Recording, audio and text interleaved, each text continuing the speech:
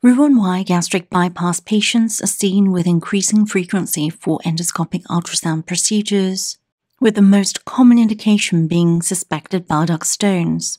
This video demonstrates the technique for identifying the common bile duct at EUS. The echoendoscope should be first advanced past the residual stomach to the anastomotic small bowel, and the liver parenchyma is identified. The liver hilum is then traced, and the portal vein is seen at the liver hilum.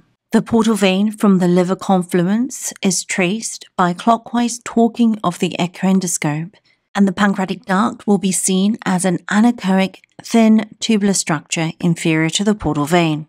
Unlike in normal anatomy, when the echoendoscope is torqued clockwise to the right to trace the common bile duct to the liver hilum, in these gastric bypass patients, an anti-clockwise torque to the left will trace the bile duct to the ampullary region. Also, unlike in normal anatomy, the portal vein is seen closest to the transducer, followed by the pancreatic duct in the middle, and then the common bile duct is seen most inferiorly. This endosonographic appearance is called the Revere Stack Sign.